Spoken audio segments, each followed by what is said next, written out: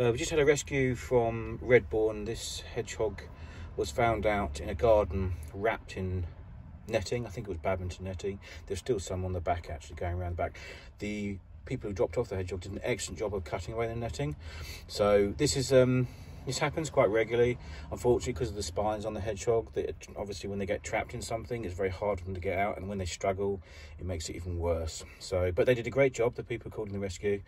So we're going to get the rest of the netting off the hedgehog, and I can't see any wounds. I've just had a quick look, so we should be good. So there's a few ticks that I'll take off, and all being good, keep it for a couple of days, should go back into the wild again.